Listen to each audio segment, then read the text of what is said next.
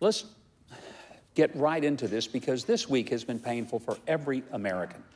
And no matter what people think about weaponry and no matter where they are on the political spectrum, I cannot imagine that any American isn't heartbroken for the kind of horror that we saw in Texas. When those kind of things happen, people say, we just have to do something. But the question is, what something would help?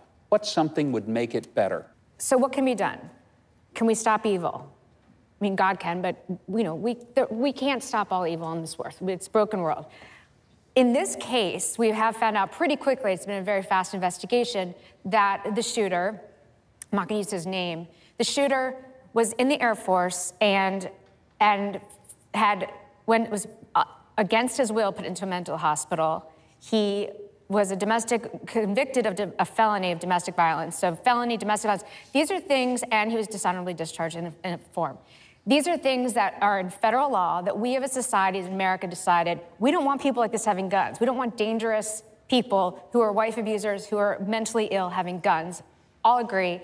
And yet he legally bought a gun because the Air Force didn't put those records into the FBI database. So yes, there is something that can be done. And I think we should be, if there's anything good comes from this, we can see that there is a hole that needs to be fixed in this existing law of federal laws against who can buy guns legally.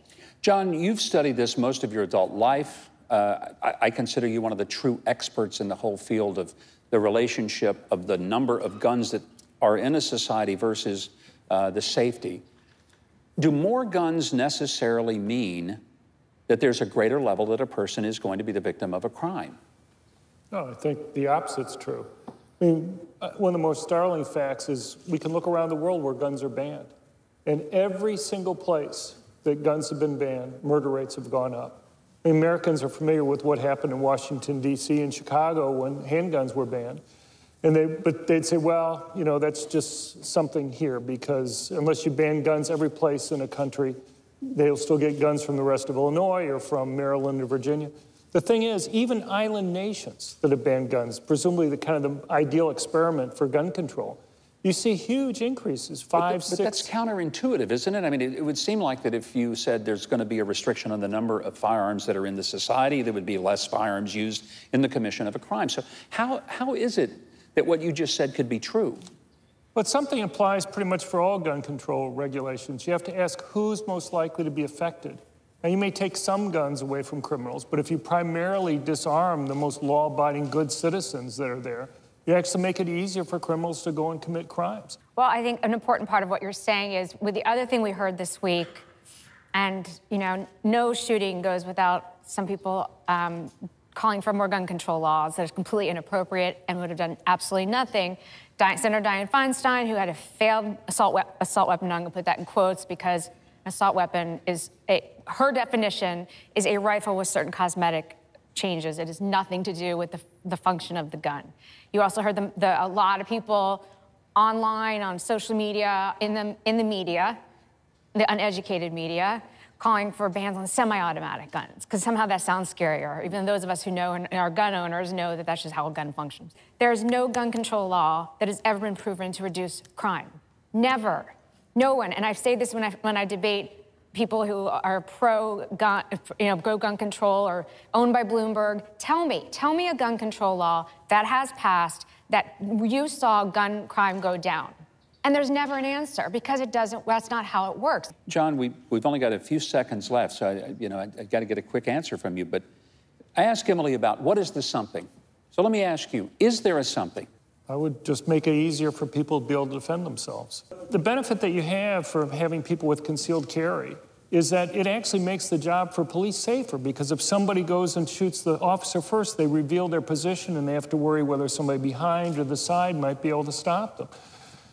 Over 98% of the mass public shootings in the United States since 1950 have occurred in places where people aren't allowed to have guns, general people for protection.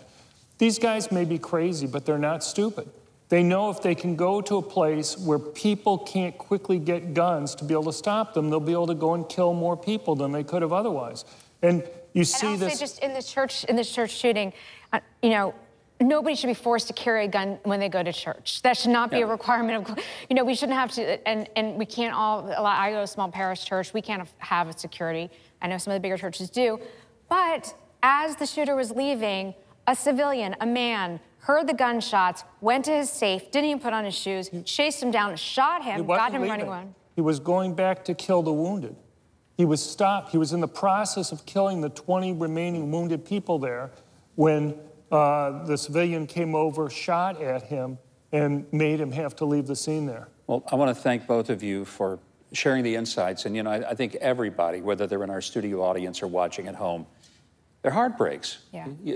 I think, Emily, when you said, when people go to church, they don't expect that this to be a place of danger, but a place of sanctuary.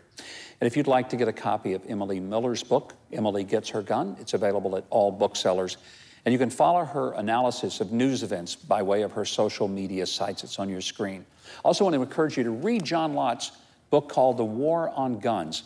Follow the latest research on guns and crime at crimeresearch.org. And read his thoughts at johnrlott.blogspot.com.